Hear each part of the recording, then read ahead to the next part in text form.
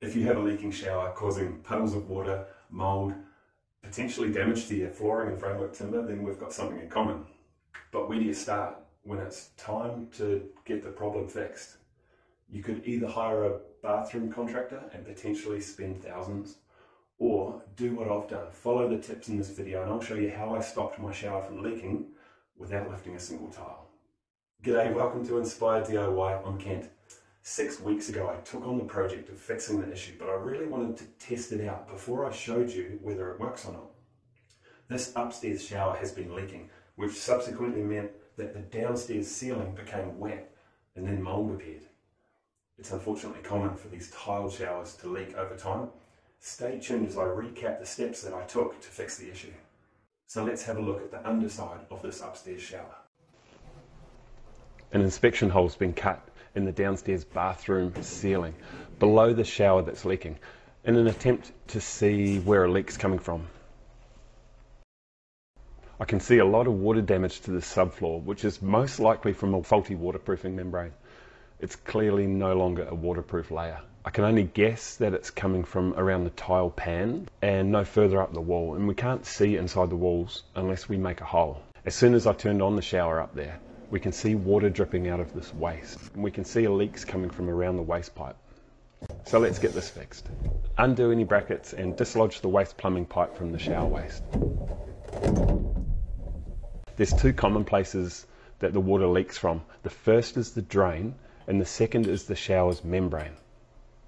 So we stopped using the shower upstairs to let the timber and the particle board flooring dry out, but this doesn't fix the problem.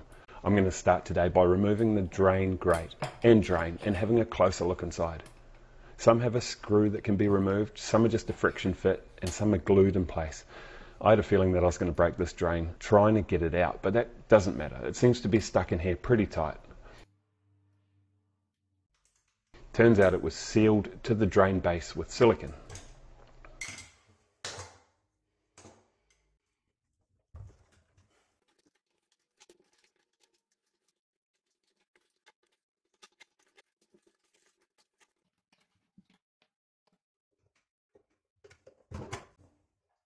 Oopsie, I accidentally dropped the screwdriver down the drain, but that doesn't matter. I just used this magnetic tool and was able to retrieve it. So this drain looks like it's been made of two separate parts and all bunged together with a whole lot of silicone. Essentially, it's blocked off the waterproofing membrane from delivering any water to the waste pipe. There is, or was, a membrane under this mortar, and I can see the remnants of membrane on the inside of this waste pipe. It's definitely not intact now around the drain. Any water that's getting through any gaps in the grout finds its way here. It's just going to run down the outside of the waste pipe and drip onto the plasterboard below. I just did a bit of a drawing up here to try and explain how the layers work. So right at the bottom we've got the floor joists. On top of that we've got a layer of particle board flooring. You can see how the plumbing sort of comes out through the bottom of that flooring. Now that subfloor is what we can see all the water damage on. On top of that subfloor is a membrane that gets painted on. It gets painted down almost like one complete skin down inside that pipe, and then about 1500 or whatever, 5 foot up the walls. On top of that membrane we've got a layer of mortar which sort of shapes the fall of the floor, directing water to the center. Obviously there's going to be a little hole in the center here. On top of that goes the tiles and then the floor drain, the floor waste for your shower. Removing all the silicone from around this, that silicone has not adhered to the mortar. It was a failed attempt that someone's done at one point. So we'll remove the shower waste base. The membrane is a rubbery sort of bitumen based sealing compound that was used, and it's not intact. The integrity of it is lost and it's left gaps around that pipe. The first job is to change the shower pan waste for a new one. It's slightly bigger, so the mortar here is going to need to be cut out a bit to fit the replacement waste outlet. I had a Dremel tool to use, which I just sort of cut out some of that mortar with, and while I've got the Dremel I cleaned up a bit of the silicone and grout that's been left behind.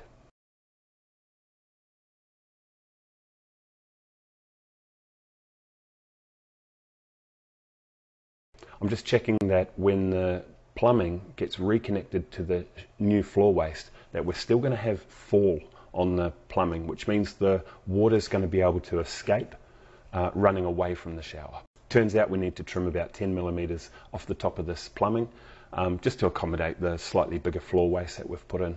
And this means that then as we lift it up into the new floor waste, we're still going to have fall away from the shower.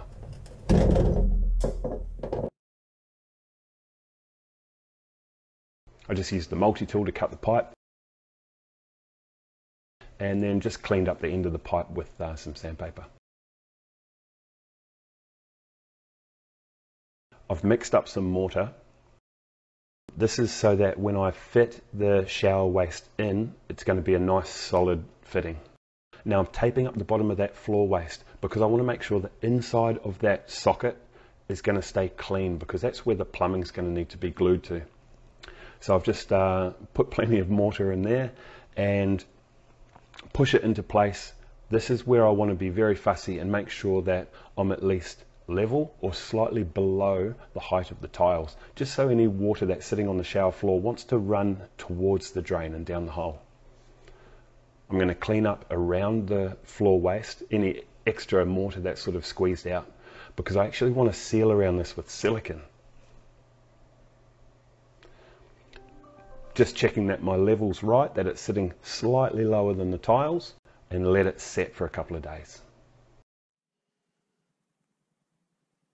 Now that we're back underneath the shower, we can see that the mortar's set, our pipe's cut, we're ready to glue it into place. So we just prepped the pipework with some acetone and then with some plumbing cement.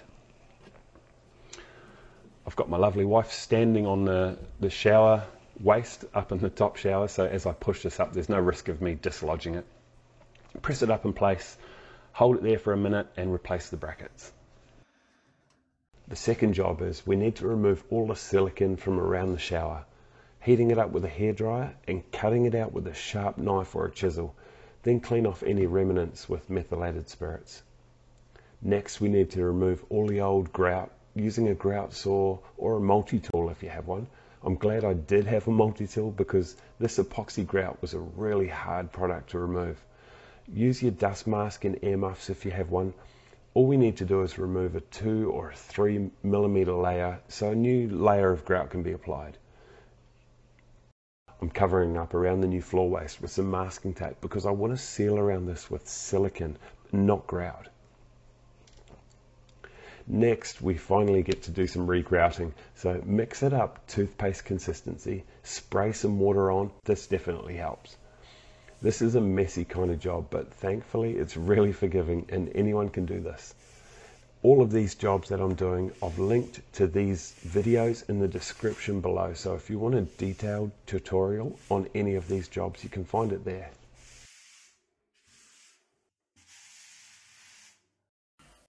After about 20 minutes, the grout will have set enough for you to wipe off the excess with a sponge.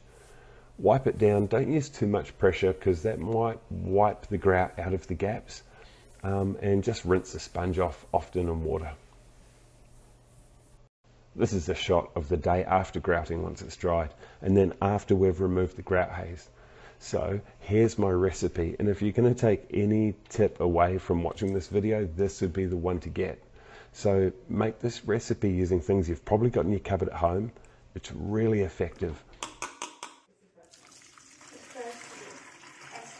All you need to do is spray it onto the tiles and wipe off that grout haze. It's really good.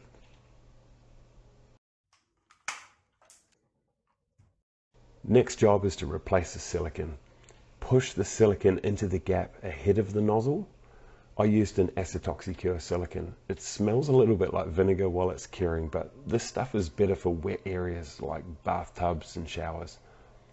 With a soapy water mix, you can dip your finger in and smooth out the silicone.